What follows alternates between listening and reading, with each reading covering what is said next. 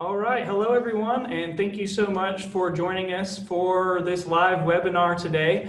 We are so excited to be able to have the Dean and several faculty for SCU's Los Angeles College of Chiropractic with us. In a few moments, they will each introduce themselves. My name is Luke Phillips. I am an Assistant Vice President for the School of Professional Studies, also oversee marketing and admissions, and we do lots of different webinars like these. Every time we like to remind you that you can go ahead and ask any questions you might have if you just type it in the chat area. And so if you have questions for our faculty or dean, go ahead and do that. If this webinar is over and you're watching this on YouTube, you can always send any questions you have to admissions@scuhs.edu. We also have lots of future webinars and campus preview day and open house live events here on campus. Those are always available at scuhs.edu/events. And then if you ever at any point want to learn just more about our chiropractic program, scuhs.edu/DC has that as well. Or if you are joining us later on, or if you want to share this with someone else after you've watched it, this video will be posted up on SCU's main YouTube channel for everyone to see as well. All right, so we will invite you to ask those questions and look forward to answering those for you. So I've introduced myself, so I'm going to pass it on, and we're going to go down the line and have everybody introduce themselves. Good evening. My name is Dr. Thomas Bodette. I currently serve as chair of the Department of Associated Clinical Sciences for LACC. I've been a chiropractor since 2004, and I've been employed at SCU for over 10 years now. Hi, my name is Anna Facchinato. I've been working with chiropractic education for 13 years now. I've been working at SCU for 3 years now, and I'm currently the chair of the clinical education department for LACC. Hi everybody, I'm Jonathan Egan. I'm the Dean of Los Angeles College of Chiropractic. I've been a chiropractor since 2006, and I've been working here since 2016. Hello everyone, my name is Dr. Aguilera. I'm one of the supervising clinicians here at SCU. I run the Whittier Community Resource Center Clinic with the help of our clinical students. And I've been a chiropractor since 2002, and I've been with SCU for about 4 years now. Hello, my name is Dr. Hector Rivera-Mello. I've been a chiropractor since 2009, and I've worked here at SCU in the radiology department in some form or another's for about 9 years in January. And I work as an associated clinical sciences faculty member teaching in the radiology department, and I also serve as the director for the Center of Diagnostic Imaging here on campus. All right, very good. So as you can see, we have a really good, very diverse group of faculty and the dean as well. So a great opportunity for questions, or we thought, one of our goals in doing these kinds of things is really, it's just a wonderful thought leadership piece where we have many, many really highly regarded faculty, and we're thankful for those whose schedules allowed for them to be here today. And so I think in the future, maybe we even have more of our many, many faculty who represent SCU and LACC. So with that said, we'll jump right in with the first question. Everybody kind of talked a little bit about how long you have been a chiropractor. So why don't we start with that? Why did you decide you wanted to go into chiropractic?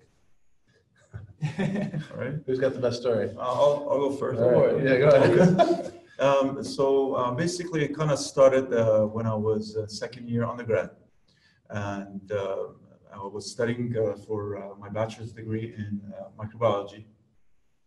And the second year undergrad, I knew I wanted to go into healthcare, but I wasn't sure which field in healthcare I wanted to pursue. And I was very confused, and I was debating different fields, either medical or dental or physical therapy. And at the same time, I was also heavily into martial arts. I used to do a lot of jiu-jitsu, even in high school and into my first and second year undergrad. And one day in that second year of undergrad, I was practicing jiu-jitsu, and I did the splits without warming up. Ouch. Well, yes. Obviously, that was a big mistake, and I instantly felt severe, sharp stabbing pain in my right hamstring. I was not able to walk. I was in tears. So someone helped me up, and I was rushed to the hospital. I was rushed to the ER, and the doctor came in, unfortunately, he didn't even lay his hands on me. And all he said is that there's nothing we can do. You have to just give it time and it will heal by itself. And I was very upset about that. And I was like, Doc, what do you mean? You know, there's something you got to be able to do. And he said, unfortunately, there's nothing we can do. Here's some pain meds, pain medication. Here's a crutch, and you know, get well. I was like, okay. And back then, was the pain medication the crutch, or did he actually give you a crutch? no, he actually gave me a crutch too. Yeah, he gave me one crutch, you know, to use, you know, for the right side. Okay. And you know, but back then I was thinking, okay, it's going to heal by time, so I'm going to give it a few days, a couple of days, 2-3 days, you know. 2-3 days kind of passed by, and you know, still a lot of pain. 2-3 weeks passed by, and you know, it was excruciating pain still. You know, I couldn't walk. I was walking with crutch, with the help of a crutch. At nighttime, I remember I would be in tears trying to fall asleep because any slight sudden movement in my leg, it would feel like a knife, someone stabbing me with a knife in that leg. And you know, 2-3 months passed. I saw my family doctor for a follow-up visit, and he said the same exact thing. He's like, "There's nothing we can do. You know, it will heal by itself." And I was kind of very disappointed. And at that time, a friend of mine in the university suggested, he said, "Hey, you know what? I know a chiropractic doctor. You should go see him." And back then, I didn't know what chiropractic doctors did. And I was like, "Chiropractic doctor, what is it that they do?" And he explained that, you know, they're a specialist in muscle and bone. I was like, "Okay, that sounds good. Let me go see what, you know, what they can offer me." And I did go see this chiropractic doctor, and you know, first visit, he did a full evaluation. You know, he actually laid his hands on me, he evaluated my hamstring, he evaluated. Oh, by the way, so because I was walking, you know, for 2-3 months with a crutch, and I was still attending undergrad, so you got to imagine I'm walking across campus with a crutch, backpack, severe pain in my hamstring. So I started developing back pain. Because there was an imbalance, I started getting an imbalance in my low back, so I started developing back pain. That was another reason I saw this chiropractor. So anyways, this chiropractic doctor saw me first visit, did a full eval, treatment. He adjusted my low back, and I was so amazed. I got up, I didn't need the crutch anymore to walk. My pain was almost all gone, and I was like, wow. I was very amazed, but at the same time, I was very upset that why, you know, no one had told me about this before. But that's how kind of all started out. Then I found my calling. I realized this is what I need to research more and kind of pursue, and that's how it all started. And as soon as I finished my bachelor's degree, you know, I had to research all the universities, and I realized SCU is the place to be. And the rest is history now. That's great. Great story. All right, we've all got one. Go for it. You want it? No, All right. All right. So I finished my undergrad in 1998, and I was just trying to figure out what am I going to do with my life. I was working in nonprofit management, and by the year 2000, I was managing this enormous facility, the biggest Goodwill in the world, actually. And it's fine. I really liked the human service element. I really liked interacting with people and working with people. I didn't like the retail piece so much. And I decided to go back to school, but I wasn't sure what. And I've been trying to figure this out for years. So kind of rewind a little bit. When my wife and I were expecting our first child, it was either while she was pregnant or right after, she got really bad back and hip pain. And she's like, "We got to go to the chiropractor." I was like, "What is that?" I actually didn't even know what a chiropractor was. So that was like same as you. You had no background with it. And so we went in to see this chiropractor. And the office seemed a little shady to me, you know. It was just like, he had a lot of we cure baldness and we cure this, that, and the other. You know, it's like, what? Okay, but she had background with it. Well, still, he treated her one time and the hip pain was gone. I was like, what on earth? You know, I didn't know how to reconcile what felt a little weird to me in the office with what was clearly effective, care that he delivered. And so then later, I think it might have been another pregnancy or later on, she got really bad hip pain again. We went to see a different chiropractor. And this was an extremely professional office, you know, one that, having no background in chiropractic, I walked in, I'm like, okay, this feels like a healthcare office to me. I get this. But I still had no experience with chiropractic. So when he pulled out a model of a human anatomy and he pointed to the muscle on the model and said, "This is your psoas muscle. This is what's hurting," I literally thought, there's no such thing as a psoas muscle. He's totally making that up. So it's kind of funny because there was no cultural authority or no background for chiropractic. But anyway, he treated her once or twice. Pain was totally gone. And again, it's what is this thing I've never heard of that was so effective for her? So after I had decided to go back to school, through this long process of thinking it through, I kind of realized, well, I should I should do chiropractic, after the experiences that we've had. And so I went and told my wife, you know what, I think I'm going to be a chiropractor. And she kind of laughed at me because this was like, I had no background here, but then she went in the shower and threw her back out. She was like, all right.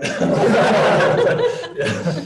So anyway, I was able to go take my prereqs because I really didn't have a science background. I just took all the science classes I could, and I jumped into the program, and the rest is history. So for those of you who are watching, and you don't necessarily have the science background yet, and you're deciding kind of late in the game, and it's even a second career or whatever it is for you to come in, look, I'm the dean, so it can happen to you. Yeah. Very true. Very good. Does anyone know any other stories before we? Oh, we got stories. My story is a little different than yours. I sort of grew up with chiropractic from childhood. Wow. My grandfather was a DC, practiced for about maybe 40 years, from 1945 up until his retirement. And he died when I was just about a freshman in undergrad. I never really considered chiropractic even though I was adjusted from birth, and I never really considered it as a career. Until after I graduated, I was always interested in science. I've always wanted to help people in terms of a clinical environment. I spent some time in a PhD research program studying developmental biology, decided it really wasn't for me, and thought about different other career alternatives, and then thought about chiropractic and thought about the experience I had and the knowledge I had from my grandfather. And I applied and graduated in 2004. Here I am. That's great. The rest is history. Very good. Yeah. Awesome. You guys have a cool story? Not as cool as Is it cool? those. Those are cool ones. There'll be more. There'll be lots of opportunities All right. for it too. And actually, it's been such a good discussion so far of these stories of Dr. Aguilara and of Dr. Egan, your wife, of people who have come to chiropractic and whose lives have really been changed. And we also get to, especially all of you who are faculty, get to experience not just seeing patients' lives, but those incoming prospective students and their lives being changed right before your eyes over the 3 years that they're here with us. So maybe we can talk a little about what is it like to be a faculty in LACC and a dean as you lead the administration and staff, and how do you enjoy just working with students every day, and what gets you up and makes you want to be here at SCU every day? Great question. What do you love about working with students, basically, right? Well, real quick, I just want to say one short thing, and then please hear. I interviewed a student once who was the first person in their family ever to go to college. And they had had two parents who actually literally worked in coal mines. And this was the first student to go to school, and then she was going to be a doctor. And I remember interviewing her, and her just kind of determination and dedication that she was going to be a healer, she was going to be a doctor. And to watch her go through the program with such drive, that was, totally inspirational. And then to meet her, I got to meet her parents when they came later, and she was entering clinic for the white coat ceremony, and they were so proud. And you realize that, this is a story that plays out one way or another over and over as people enter these, in this case, this chiropractic program, a doctoral health professions program. It totally changed. It changes their life forever. I think we all had different background stories, but all of us wanted to help people some way, even though we didn't know it was going to be by medicine, chiropractic, dentistry. We knew we wanted to help people. Yes. And when we see our patients coming back, we might have a bunch of different stories, a lot of stories different. But when we see a patient that comes to us and say, for any reason, what you did changed my life in any way, that's rewarding. That's exactly what we have been studying for so many hours, and we have dedicated our life for so many hours through chiropractic. I remember one of my patients back when I was in practice. She came to me. She was a lady, maybe 50-year-old, and maybe after 5 appointments, she came to me and she said, "Doctor, thank you. Now I can hold my granddaughter in my hands." That's like something that you just Priceless. you don't think how much you can impact that person's life with a simple adjustment or a treatment or caring for that person for 30, 15, 1 hour, how many minutes you have with that person in your office. It's very rewarding. It gives me goosebumps. Yeah. What I love is for our students, as you mentioned, what I love about being a faculty is to be able to, for our students to be able to see that as well, and to show them how that can be done, and how in a clinical setting, how we can teach them to get that done. And once the students see that, you know, you just see that spark in their eyes. They're like, wow, this stuff really works. Right. You know, and then they realize, Yeah. you know, what kind of profession they're really in. And even, you know, I think that's that's my coffee of the day. That Yeah. what gives me, you know, gives me the boost, that wakes me up. I look very forward to that, to be able to get that same wow factor that I experienced as a patient, first-time patient in the chiropractic profession, being able to see that over and over again with patients, and with the help of students, and for them also to see it and realize the power. I think that's fantastic. That's priceless. Really. I think the most anxious student or the most worried student is the student in like 6th trimester. You know, so they've been here for 2 years. They've learned so much. They like, how am I ever going to remember everything I've learned? And they know I'm about to start clinic. Yes. You know, and am I going to remember everything? I'm going to know everything. And they do. And it always works. But they're always worried in 6th term. But I love it when you get them in clinic, like you described, and the light bulb starts to turn on. It's like you watch them turn into a doctor. Yes. You know, it's like, oh, you know, they have these moments. Oh, it's beautiful. And sometimes it happens in a very kind of, it might just be a very mundane thing that happened, a very everyday thing for us that they see. And sometimes it's because they're part of some extraordinary, you know, care. The patient that barely can walk in and walks out, you know, jogging basically. But yes. One of the exciting things for me as I've been here at SCU is just getting to meet students and pass by them on the sidewalk. We have a very like open outdoor campus, so you get to pass by and see each other, whereas often you'll have like administration in one building and then you never see students because they're in the building where they're in class all day. And so maybe we can talk a little bit about that, how it is to get to know students. We have Dr. Rivera-Mello's here. Students love Dr. Rivera-Mello. They love all of them, but he's been in the dunk tank. He's been in the talent show, you know. I don't know if that's because they like him or not, the dunk tank. But we all, you know, get to connect with students in lots of different ways. Maybe we can talk a little about that experience. Yeah, I mean, I love connecting with the students. It's one of the, I feel really lucky to be working with students here on a day-to-day basis, and that my job entails that is fantastic. I think they push me as part of my job. Like, I'm constantly learning because I need to be one step ahead of whatever questions they're going to be asking. If they ask something that I don't know, it's like, well, now I have something new to learn, and I get to go learn it and bring it back to them the next day. And yeah, that's one of my favorite parts about working with students. And it is a pretty tight-knit community here at SCU. There's, you know, not so big of a community where it feels like you get lost. And you know, you see people in the halls, or you see people outside in the Glen, and you say hi to them. And it's, yeah, it feels very like a tight-knit little community. People are helping each other out. Like, we don't.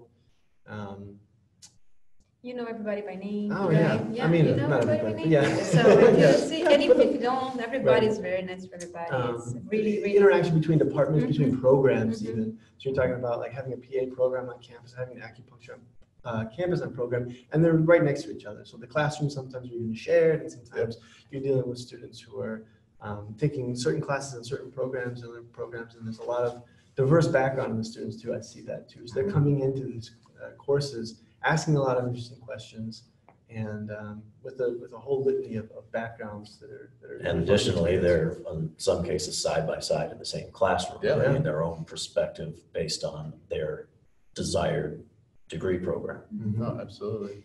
Yes. I love your point. I mean, there's only 400 or 500 chiropractic students here. Right? It's not, you know, some people are coming from undergrads where they're envisioning these huge colleges. And we're a smaller program compared to that. And chiropractors are people.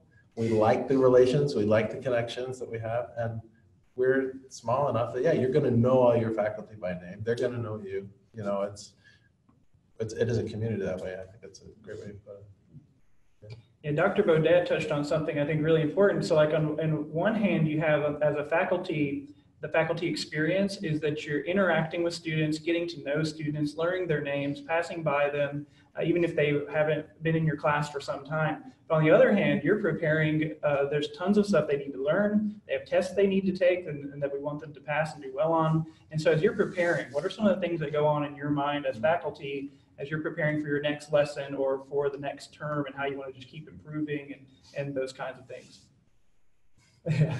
It's Big you guys, question. it's you guys, Yeah, I mean, some of the technology we're using now in recent years, we've started implementing at SCU has been really effective, I think. A lot of digital test taking stuff that we've been using through certain online portals, and recently we've been able to add functionality to that where we're able to, like in the radiology classes specifically, put up a picture and the student can have it right there on their iPad. And we ask them, where on the picture is this pathology, this anatomy, or whatever, and they put the pin on the picture to indicate what, it really asks the questions in a different way and kind of raises the standards a little bit to just the baseline educational levels instead of, a multiple choice where they may have a 25% chance of getting it right. Now they really need to know exactly what it is, and it's really helpful for stuff like that. So I've been really encouraged by the stuff that we've seen lately, technologically speaking, in the classrooms. Good point.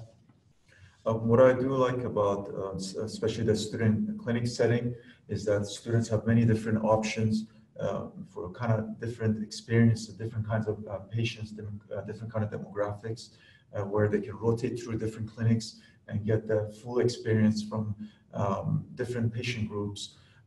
And because the ratio between the supervising clinicians and the students are great, so the groups are not that big. The students can, with the supervising clinician, can get together, go over cases, go over patient cases, real life patient cases, and get a lot. Instead of one intern coming in and seeing that one patient, we're able to have 4 or 5 other clinical students come in at the same time with that same patient. If it's a unique case, if it's a case that I feel like patients can really learn from, they can all come in that small group and kind of get that experience where, in another setting, you may not be able to have 20 clinical students come in and with one patient and, go over their case. A patient will like, well, why is all these people are here? But a smaller setting like that, I think is very beneficial, great for students. That way, they're all learning on almost all patients at the same time throughout that clinic shift.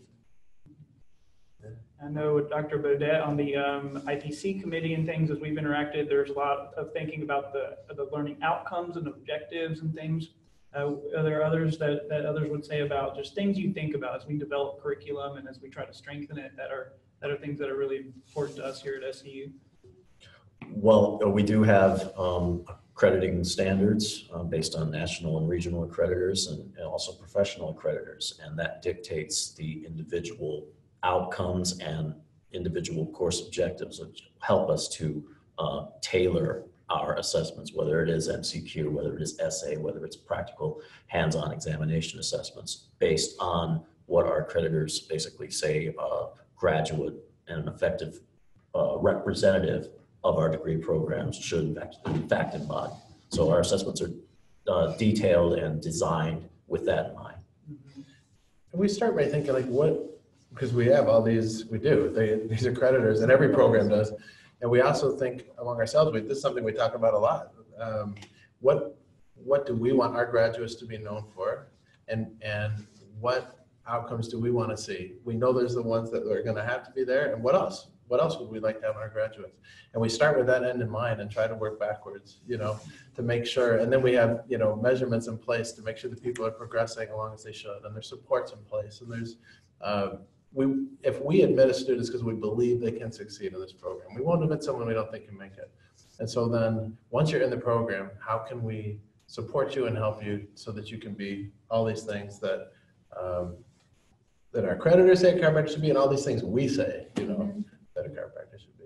And we also base our curriculum in evidence-based and also in best practices, right? So we try to provide to our students the best experience, the best methodology, and the best learning experience and clinical experience through their program. So maybe to continue the line of thinking and then thinking of our audience, maybe a lot of prospective students, and they're debating, should I do chiropractic or other Yes. things? And, like Dr. Aguilar mentioned earlier, and I think a lot of our students are in the same place thinking about, is it physical therapy for me, or what's the thing that I want to do? And so maybe we can think about what it's like, because a lot of you have been clinicians and chiropractors in practice yourself, if not all of you, what it's like to be a chiropractor, and what are some of the nuances and things that are unique to that type of profession as maybe compared to a lot of other really great professions. But as someone's maybe thinking, and wants to just learn more, what could we tell them about that? Well, I would say it's a little bit more of a personal touch rather than just sitting down and getting a piece of paper that you would have to take to a pharmacy. Not to say that that doesn't have its place. It's a little bit more of a hands-on personal interaction on a day-to-day basis between you as the caregiver and the patient that's seeking your help. And that's kind of what attracted me to it from the beginning. Yeah, I mean, people love their chiropractors. I mean, they would use that word. They love their chiropractors, and the chiropractors love their patients. I mean, it's a really, like you say, it's very personal. And so if someone's choosing to open a practice or to work as a chiropractor, they have the service-oriented mindset. They're really there for their communities. They're going to see their patients over sometimes many years, depending on the condition that a person has. Sometimes they just be in and out and get fixed. But it's very interpersonal. And one of the things I liked best about being a chiropractor was patients would come in, they'd be in pain. You would figure out what to do using your brain and your hands and, just manual testing, and just to the extent you could. Sometimes you needed other testing. But it was just you and the patient. And then you apply a treatment that they respond to immediately, almost every time. And they walk out feeling better than they came in. And so all day long, you're having people leave happy, like all day long, and saying thank you. And that is like the most positive possible work environment, is to have all day long people leaving saying, wow, thank you, just over and over. Every day. We talked earlier, we were talking about, you said that it's like an immediate kind of thing. It's immediate. I've often thought about that, like if I was a doctor, using your prescription analogy, it could be the perfect right prescription for that problem. And most of the time they are, right? So it could be the perfect right prescription for whatever the problem is. The person's going to go home and take it and get better. And I'm not going to get to see it, But the beautiful thing about chiropractic is there's something happening right there, and they leave, And you see it. And you see right it. away. Yeah, and it's not like it all has to happen in an office. You're going to send them home with exercises and lifestyle changes, but there's a ton that happens there, and it's pretty awesome. What I like a lot about chiropractic, I look at it as modernized healthcare, where you see everything. Our laptop has modernized, our watches have modernized, our cell phones have modernized, everything. And then I look at chiropractic as modern healthcare is because thanks to Google, obviously a lot of patients are smart now. They Google everything, right? Dr. Google. Yeah, Dr. Google. There you go. And when they Google their medication and they see, okay, it might temporarily fix one thing, but then it gives them 10 other side effects. Patients are very smart. Then they rather have something more natural, more holistic. And, obviously chiropractic is one of those options. And I feel like it's only going to get more and more patients going to demand it more and more as a modern new age healthcare where we try to prevent diseases instead of treat it. We prevent and treat the cause instead of just treat the symptoms. And I think demand will only increase based on that. And when you treat it conservatively. Like exactly. what's the simplest treatment that will be effective for this patient? Exactly. Yeah. Yes. One thing that I also love about chiropractic, getting some of your speech, is that when I used to teach from a different school in a different country, people would ask me, when I graduate, what do I need, like for my office? And I would say, you need a chiropractic table, because you would need it. And you need your brain and your hands. That's it. Yes. That's it. And although it's as you said, it's a modern, the way of doing it, that's all you need. Yes. So, because people say, well, maybe if I go to dentistry, I'll need all those modern tools and gadgets, because they're always improving. They're always getting better in their technology and everything. We have some gadgets too that they're cool tools that we can use as chiropractors. They're fun too.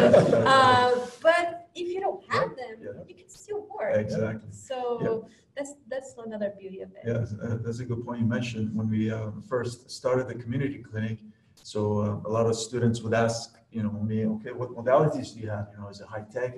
And I would always tell them, we have two modalities. Right hand, left hand. You can do that as much as you want, just don't not burn the skin. That's funny. Yeah, I worked at the VA for 5 or 6 years, and literally that's it. We had tables, we had hands, we had a couple of like special shaped pillows and things, but that's basically it. So yeah, there's so much you can do. You know, a lot of chiropractic people have an image in their mind of what chiropractic is. Everybody knows, hey, well, you can go get your back worked on or whatever, and they can picture what a manual adjustment is. We do years of training, and a lot of that is to learn how to diagnose with your hands too, and how to do tests and procedures on the body to know how to work. And you can do so much just as a healthcare provider who's willing to touch a person, willing to think. How many of us have been to the doctor and been surprised when they left and we were not actually touched? You know, no matter what the problem was. There's plenty of great physicians out there, but I'm still always shocked when I go in and there wasn't any actual contact or something. So really touching on this discussion around that you use your hands and use your presence and the practitioner experience and what that's like. So earlier we talked about the faculty and student experience. Maybe we can dive a little deeper on the practitioner-patient experience. And as a practitioner, if a prospective student's listening and they're wondering, what's a day in my life going to be like? What will my experience be like as a chiropractor? Maybe in addition to using their hands and being present with patients, what's a typical day like? Well, Practitioner, I guess. I mean, you are a chiropractor practitioner. Yes. So do you want to take Of that course. one? Yeah. Well, basically you go in the office and there, patients for us, 8 a.m. already patients kind of lined up. They're waiting to come in, and we see patients do treatments. Typically on a first new patient can take about 1 hour because we do full evaluation, full chiropractic, orthopedic, neurologic examination, even a physical exam. So first visit takes all of that, and then once we come up with the actual diagnosis, then we start treatment, and then from there on, treatments can last anywhere, each follow-up treatment can last anywhere from 20 minutes to 30 minutes. If there's rehab, maybe a little bit longer. Basically now we have a lot of modalities in the office. Obviously, we have different tools that we use in addition to our hands. We have Graston tools. We have a Leander table, like a traction table for the spine and for the disc. We have rehab exercises. So we have now a lot of tools that you can use as a chiropractic doctor, even physiotherapy. So a lot of times patients think that, okay, chiropractors, they just adjust the bone, but that's not the case. We provide nutritional counseling. Well, we do physiotherapy, we do rehab, we do chiropractic adjustments, we do lifestyle. So basically, I look at it as a whole, looking at the patient as a whole treatment, not just treating, for example, their back pain, but first finding out why they got the back pain initially. We can treat that back pain, 2-3 times a week forever, but if we don't treat the cause, it's kind of, I always give an example. I said, okay, the patient, it's like you come in, you cut your finger, we come in, we put a bandage, you go back home, you can take a knife and you cut it again. So chiropractic treatment is kind of like that bandage. We can treat it, we can help it, we can even maybe treat it for a long time. But if we don't treat the cause, it's going to keep coming back. And that's what chiropractic is, treating really the cause of a lot of diagnosis. And we do that on a daily basis with nutrition, with proper ergonomics. For example, if a patient's sitting on a desk, bad posture, on a computer all day long, and we teach them about proper ergonomics while they're on the desk. If the patient is doing a lot of gardening, we show them correct posture.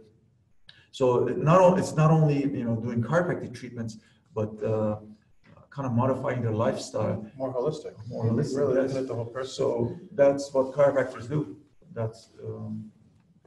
But I would say too, for someone who's listening, part of the reason your new patient visits are an hour and your follow-ups are half hours, you're supervising students who were teaching at the same time. Yes. So I know when I was supervising care, I would do the same. I had new patient visits are an hour and follow-ups a half hour, but I would have 3 follow-ups happening at the same time. Exactly. Different Yes. students that I'm supervising. Absolutely. So for someone who's watching and thinking, how would my own practice be someday?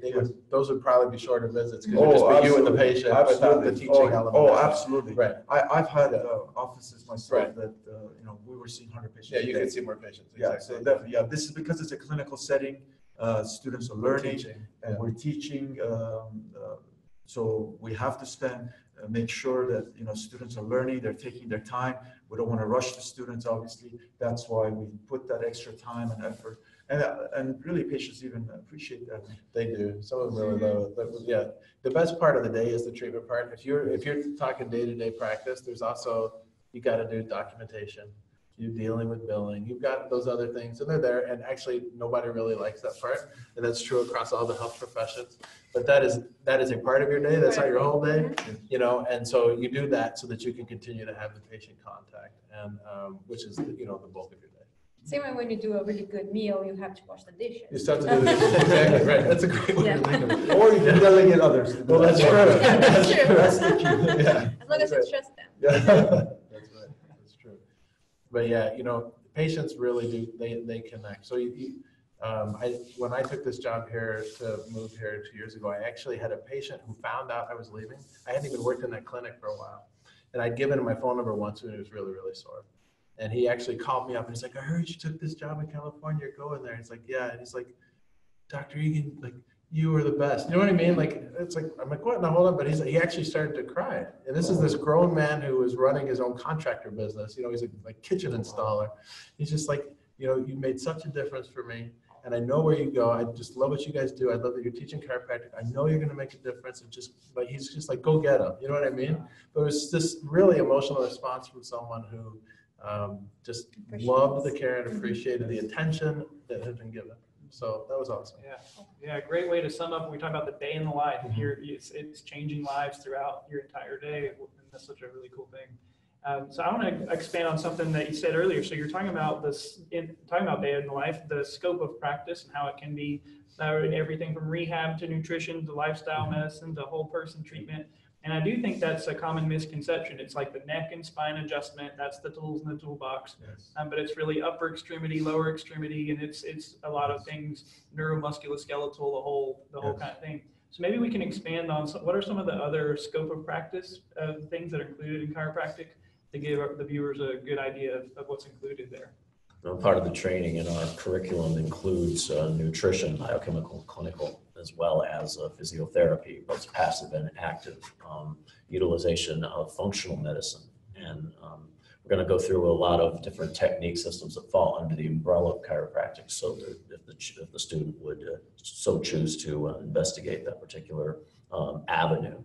In addition, we also cover instruction on basic special populations, but what to do with the pediatric patient, what to do with the geriatric patient, men's health, women's health. Yeah, very good. Good. It's really like, as a chiropractor, you're a physician, so you have a responsibility to be able to diagnose. And so we teach from the ground up, from the basics of, biochemistry and cell physiology and anatomy and biomechanics, all the way through pathology, radiology, right? And so that when a patient walks in, you are responsible to them as a physician to be able to, do they belong in your office? Do they have a condition that you're able to treat? Are you the best person to treat them? Is the diagnosis such that they belong in another office or belong to be co-managed? And that's a responsibility you have. And so your training here will make sure you're ready to do that. Mm-hmm. Actually, Dr. Baudet does a lot of those diagnosis courses, but yeah, this is the responsibility. And also X-ray is a huge part of the practice where the chiropractic doctors, if it's necessary, obviously not on every patient, but if it's necessary, we recommend X-rays or MRI or imaging to help us better diagnose patients as well. And that comes very handy. Our students go through extensive training, obviously, to get trained into taking and reading X-rays, MRIs, and that's a great tool in practice to help us diagnose a better patient. Yep. There's a lot of specialties you can kind of go into, right? Also, I think it's something like 30 or 40% of our students are some kind of athletic or sports minded, looking to go into learning sideline skills. They're doing taping. They're doing a lot of things that may cross over typically in like physical therapy, athletic training. There's others who are learning. We have lots of different techniques. So if they want to learn those, maybe we can come back and talk about that in a minute. I was just talking to a student last week who said he's going to specialize in whiplash, and that's really where he wanted to go. So what are some others that we could talk about that are specialties? Or expand on this? I know, speaking of. Yeah, so after I finished my DC program here, I did a radiology residency here, a diagnostic imaging residency on campus that we offer currently. And it is a 3-year full-time residency focused specifically on X-rays, CT, MRI, imaging of the body, and it has a strong musculoskeletal focus. We also have a sports medicine program here. Personally, I like the diagnostic imaging one a lot better. I'm not sure why. Yeah, so it's a really fun, fun is a relative term. 3 years of x-rays and radiology can be tedious for some people. So my day-to-day practice looks a lot different than some of your day-to-day practices. A lot of it, for me, entails reading images, interpreting images, and sending out reports to doctors and getting feedback from doctors and things like that. So the exciting thing about the specialty in the diagnostic imaging right now for me is the use of musculoskeletal ultrasound, which within the state of California does fall within our scope to use. As chiropractors, that'll be different from state to state, but it's a modality that we've been using to assess for rotator cuff tears, and the sports medicine program has been utilizing our services pretty widely lately, and it's been really great to see the integration of like sports medicine and the diagnostic imaging parts of the university, and those subspecialties kind of come together. So yeah, that's a diplomate program in diagnostic imaging. And as you said, when a graduate can specialize in maybe just taking care of women's health or just pediatrics, or maybe go more towards sports and sideline tracking type of practice too. So after they graduate, they have this like huge, like so many different options that they can go, and they can specialize, or they can have their office and treat a little bit of each one of those if they want. They can have like a family type of office or practice that they can treat everybody in the family. They can treat the elderly in that family, the newborn, and the regular adult. So it's really good to see how much they can change in so many different people's lives. A lot of avenues. My family actually uses a chiropractor that does home visits, so they come to our house and they treat us there. And you have these avenues postgraduate, like to do diplomates, which is what Hector did. But then even before you graduate, if you're in our program, we offer, it's like 25 or 30 courses a term. There's probably 70 or 80 total selective courses that we have. Might be more than that, actually. It's actually probably 100. I don't know. Might be more than that. Anyway, we offer so many, so a student can tailor the program. So if they want to take sports medicine courses before they graduate, or functional medicine courses, or additional technique courses, there's a good part of their program that they can tailor towards their own interest. So I think that's pretty cool. And there's a lot of those options.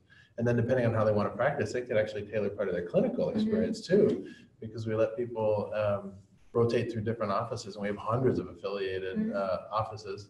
And if there's one they want that we don't have, we can help make that happen. So, and the clinical experience starts a little bit earlier than you might expect, in as much as students can, in fact, go and observe other doctors in their offices for credit a little bit earlier than they enter their own clinical clerkship. and a lot earlier, term 3, they can start. Start as early as term 3, so they can get credit for that, and they can go observe in their term. But most importantly, they get the experience. That's right. Exactly, That's right. exactly. Yeah. And they can start, they observe in term 3 and 4, right? And they can start doing some simple histories and procedures in term Take 5 and note. 6. Yes, correct. And that can be in any of these affiliated clinics. Any of those. Yeah. And then once they go through their clinical experience with the program, with the core curriculum, they can go through those clinics too, or even the same clinic that they kept since term 3, maybe they will go to that same clinic and start helping the doctor adjust those patients. They're going to be working under that doctor's supervision, and maybe just get their job position right away. That's right. So we have most of our students, when they graduate, tell us they have a job already, or a very likely job. And I think a big part of it is because we have so many affiliated clinics that they go and work in. It's one of the, I think, benefits of being in greater Los Angeles, greater Orange County, Southern California, and being the only chiropractic college in that sort of really southwestern type of area. There's just whatever type of practice you start to get interested in when it comes time for rotations, there's a good likelihood that you can find a doctor that's already on our list that you could go, and if not, they can go through the process for that approval as well. That's a great point. I mean, it's interesting to think we're in the southwestern United States, we're really the only chiropractic college. And people think, well, you're in LA, you might picture this huge city. We're in this really pretty residential, quiet area, but we are in the middle of a very populous area. And so, whatever kind of practice or experience you're looking to have, like it's here. And then also when it comes to you're ready to go to the beach or to the mountains, They're all here we got together. 1 that hour. too. 1 Exactly. hour. Yeah. So there's really great opportunities in terms of the kind of scope and type of specialty you can do. Yep. Also, in terms of you can own your own practice, you can work in other kinds of settings. What are some of those other settings you could end up either being employed in or becoming a leader and owning kind of your own thing? Do we represent, so I don't know you guys' all practice history. Like I worked in the VA for 5 or 6 years. That was actually where my practice was. And then I worked in the clinic within a chiropractic college. In a way what you're doing, except you're doing it in the community. Yes, yes. So did any of you own your own practice? Did you do that for a A while? little while. Yeah.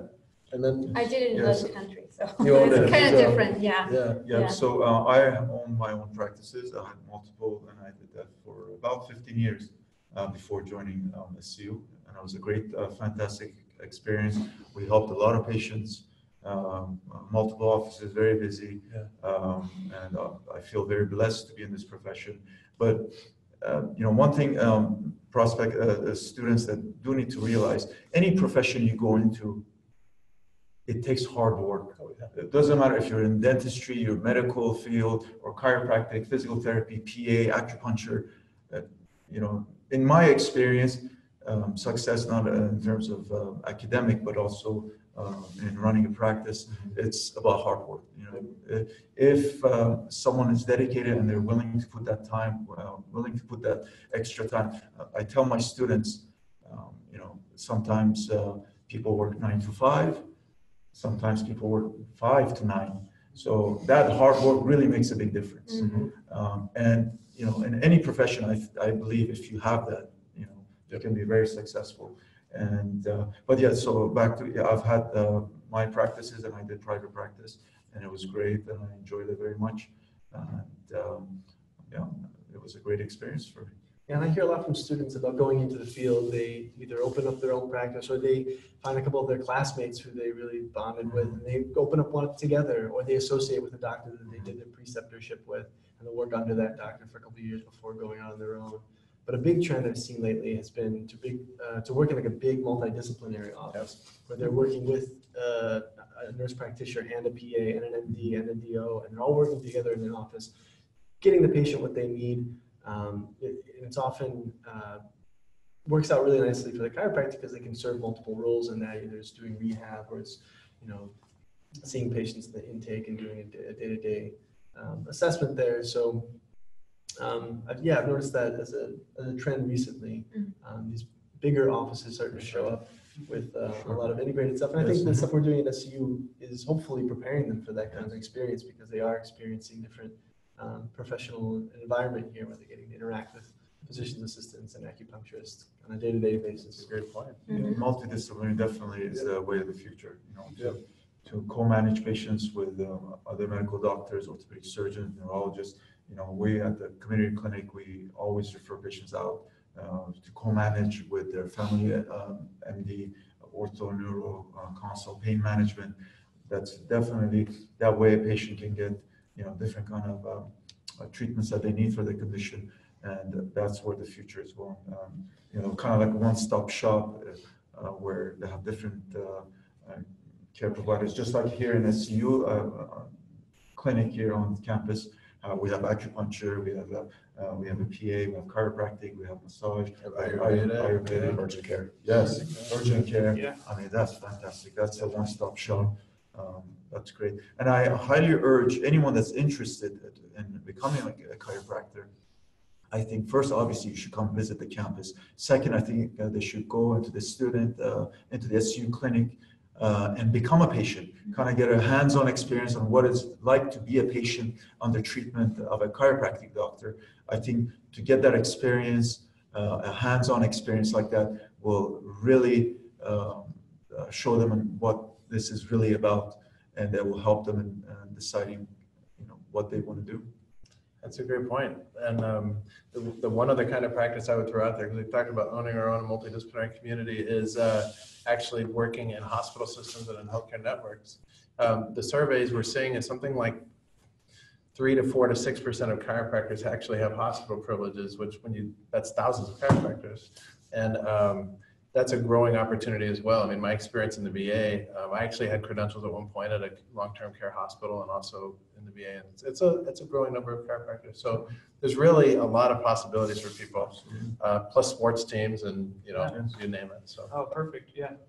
Sorry, just to add something. There is a program, manipulation under anesthesia, which actually I'm certified and I've performed many of those in the past, where you can get privileges at surgery centers, outpatient surgery centers, where you can provide that service and where patients are under anesthesia with an anesthesiologist, obviously, where they put the patient under anesthesia, and there's a chiropractic procedure that you do, that it's all done under a surgical setting. Yeah, this was great. You guys answered like all the questions. That was really good. So yeah, we've talked about all these different lines of growth also in the industry. So from owning your own practice, and then I'll also tie in that at SCU, students are really prepared. They take the business classes, they take things like that. I actually will be teaching a marketing class selective that they can take, so they're prepared to get patients in and retain those patients. The integrative setting, they're really prepared for that as well, I would say, with our integrative interprofessional model. And then some of those up and coming ones, for example, like the US Olympics, I think it was 20, 30 years ago, it's like one chiropractor. Now there's lots of chiropractors, and actually, shameless plug, I think it's something like 80% of the chiropractors came from SCU who are with the US Olympic Committee. So all these different industries are growing, whatever line of industry you think about. It's a lot of good opportunities. Right, plus the medical director was a chiropractor and actually one of our affiliated faculty, but so lots of opportunities. This is great. So we're getting close to the end of our time. So maybe we'll kind of start to wrap up with a closing thought here. Just thinking about the chiropractic industry. So we've really covered a lot of it, but as those who really have a good idea of the industry and have your ear to the ground of what's happening, what do you see happening? Where do you see it going? How is the chiropractic industry changing and sort of poised for change and growth in the decades to come? Ooh, we each got to give like a 15 to 30 second answer, right? However you want. Yeah, well, I think there is definitely a niche for our profession as the population really just kind of wants to get away from all of the opioids, all of the other more allopathic types of treatments for more of a natural approach. And I think that's a very handsome way for us to really kind of maintain and even expand on what it is we do very well already. And don't forget all your other thoughts, but let's talk about that one for a minute. Can you talk about the recent change like in West Virginia and some of the others as with the opioid crisis and that opportunity? I mean, that there are states and across the country and insurance agencies, the opioid crisis has taken such a toll. It is killing more people per year now than, we have more people dying from drugs than we did ever. Peak year of handgun deaths and HIV and car crash deaths. I mean, this is a humongous problem. Somebody's dying every 15 minutes in the US from an opioid overdose. That states are saying, look, you cannot prescribe somebody a long-term opioid unless you have tried conservative care first. For example, acupuncture, chiropractic, physical therapy. And insurance companies are saying, you may not have that surgery, you may not have that opioid prescription unless you've seen a chiropractor first. And so this is a change that, while it might be late in coming to say you should try the most conservative, simplest care first, it is actually coming. And that's one of the reasons I really believe the brightest days for chiropractic still lie ahead, is because there's this enormous kind of untapped market for natural, conservative care, and to try that first. So so that's a good example. What are some other ways that you see the industry changing and growing over the decades to come? I think Dr. Gloria mentioned something that's very important, the multidisciplinary tendency that our students are starting, Dr. Rivera too. I think in the past, people would just stay in their own little office bubble. And now the world has become so much smaller because we have so many ways of easy communication, and that helps also us to have, even if you are in your little own office and you don't have anybody else in your office, you still can refer, you still can have communication, you can still have good interaction with other professionals that can help your patients as a whole. So I think that's also one way that the industry is going forward, and I think it's a great way to treat our patients. Yeah, so I would throw one in coming across as patient-centered care. So it kind of pulls in the integrative and everything you just said, that it's not about, all right, I'm a chiropractor, so you come to me, this is the only kind of treatment you're going to get. I have to think, no, we're thinking patient-centered. What's the patient needed? So if we surround them with people who think like a team, healthcare providers who aren't in silos, like you said, or in their own little bubble. And so that's why we try to educate that way, that you don't ever get to build the bubble, because you're getting trained with acupuncturists and PA students and others. You're still going to have a strong identity as a chiropractor, but you're going to also have an identity as a team and the patients at the center. And I think that that's the future of care, is patient-centered care. Pulling something from this too, if you have two 50-year-old males, you might not treat them the same way because of the patient-centered type of care. Maybe for this one 50-year-old male, this treatment will work. Maybe for this one 50-year-old male, the same treatment will not work. We'll have to do something completely different. So having the patient in the center of, as we call the center of care, is making a lot of those changes too. All right. Any closing thoughts or anything as we finish up that you'd say to a prospective student if they're thinking about should I consider chiropractic, and if I do, if I have my heart set on chiropractic, should I consider SCU? What are any closing thoughts we could give them? Yes and yes. What is the industry doing, and what's the future hold? I think the future is with whoever's watching right now. It's with prospective students. Like you said, the best is probably yet to come. And what we see in the future is going to be molded by our current students and our prospective students now. So it is what you make it. It's going to be what they make it. So that's an exciting thought for me, because I think we have places to grow, but need to be the last one to talk. That was beautiful. I Yeah. totally agree. The future is with the person watching. Yeah, very good. A good way to end it. That's great. SCU, and of course, LACC is one of many things we offer here at SCU in terms of programs.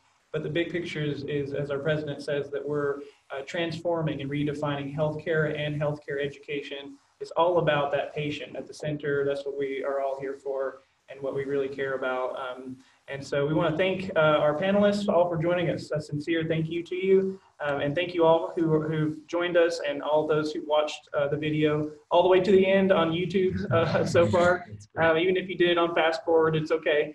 And just thanks for joining us. We do, again, have a lot of other webinars we often do. We'll try to have our panel. Maybe we'll switch in some other faculty in some future ones for chiropractic and our other programs. The upcoming ones, if you want to register for the live ones, again, are always at scuhs.edu/events. And then we also always have them up on our YouTube channel. The homepage of our website has a YouTube icon. You can get right there to the YouTube channel that way. So thank you again to all of our guests, and we wish you all the best in your search, and thank you again for joining us. Thank you. Bye.